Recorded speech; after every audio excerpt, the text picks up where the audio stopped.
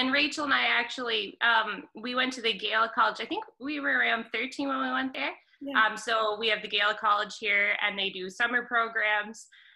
So we took our first step dancing class. We're still doing some of the steps we learned in that first step dancing class.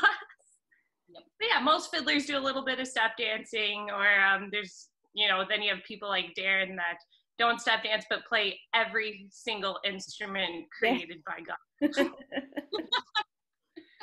Everything but the fiddle. Stay away from that fiddle. That's ours. That's all we have. Okay, so my next question was, how did, it's an obvious one, how did the band get together? Oh, Darren's an expert at telling this story. It was 2010, and we were doing a promotional tour for a festival. So we all had solo careers and solo records, and we'd all played the festival.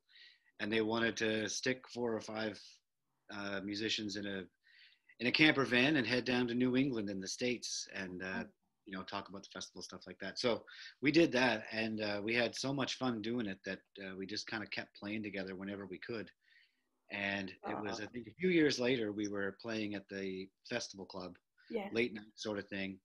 And somebody from the Shetland Folk Fest came over and said, we want to hire you for Shetland. And we said, well, we're not really a band. And he said, well, get a band name because you're coming to Shetland. And did you? And we did. We kind of said, well, maybe we should, you know, stick together. And yeah. So for the first year or so, or maybe even more, we didn't even have a band CD. Amazing. We were playing in the States, and we were playing over in Shetland, places like this, and we didn't even, then we said, okay, we got to go record a record. Yeah. And that's when it sort of solidified that we were going to stick together and see what we could do. And you've done extraordinarily well, haven't you? I've seen you've got a string of awards and all sorts. You've played. Our moms are proud. Oh. Our moms think that we're famous, so we're happy. Famous. Yeah. Oh, it looks like you've had such a good time. So I was going to ask you about your Christmas album. That is a Darren and Rachel question. They brought this upon us. We kind of forced it onto everybody in the band because we are big lovers of Christmas music. And Chrissy, I think, has warmed up to it a lot since we put that. I am.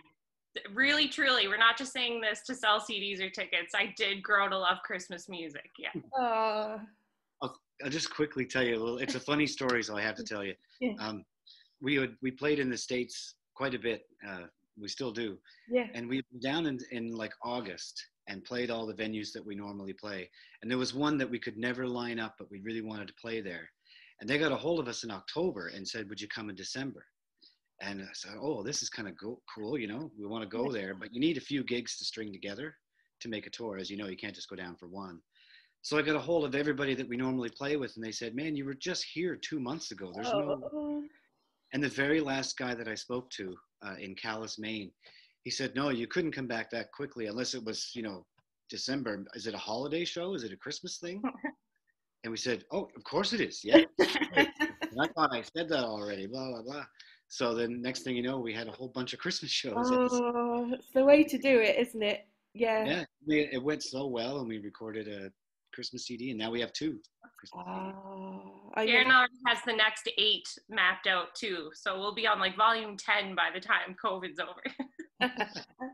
I'm gonna stick it on at Christmas this year. Awesome. And it will remind me of these odd weeks we're in. Yeah.